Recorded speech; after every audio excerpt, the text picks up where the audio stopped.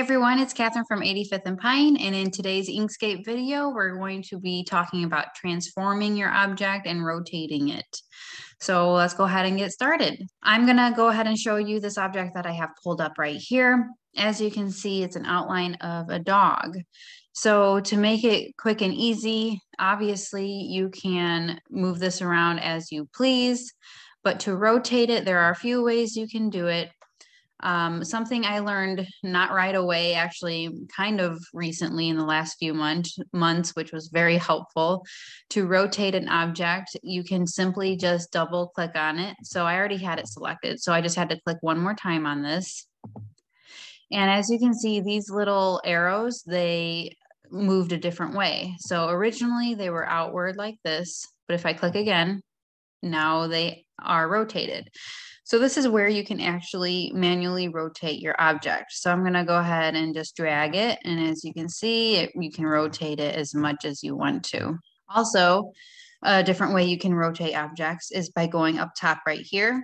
There's a few arrows, rotate selection 90 degrees counterclockwise. You can do clockwise, or you can flip objects horizontally or vertically as well. So those are the four options they give you right here. So let's just say I wanted to rotate it counterclockwise, then you can do it right here.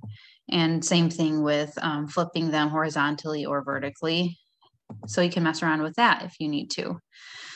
Another way to change the way your object is aligned, you can go to Object and Transform down at the bottom right here. And I will drag this box out so you can see it. So the Transform box, as you can see, it has horizontal and vertical measurements. I don't use this ever. I actually used this a lot when I first started using Inkscape because I didn't know how else to rotate my objects like I just showed you.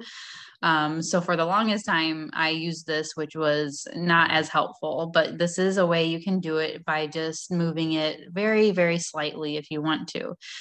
So what I would normally do is go to rotate right here, and I would just bump it up whatever degree I wanted it to go. So let's just start at 1, and you can select rotate clockwise or counterclockwise. So you can select that and just click apply. And as you can see, it moved ever so slightly in that 1 degree angle. And you could keep doing that if you need to. So you could rotate it like this manually a little bit and just do just a tiny bit at a time if you need to for a certain reason. And that is in the rotate, obviously, that I'm on right now. But to make it much, much easier, you can just, like I said, double click your image and go ahead and rotate manually. And you can also, it's helpful to do this with the objects inside of your object. So my heart and my text right here, there are different objects. They're not all combined into one. So if I wanted to rotate this heart, I could easily do that and put it wherever I want and then click on it again to resize it. And I could copy and paste by going Control Copy, Control C, Control V on my keyboard, and I could switch them around that way and even flip this one horizontally to make it the same.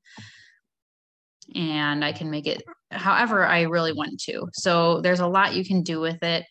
Like I said, this one, by double clicking, rotating is the quickest way to transform your object by rotating it.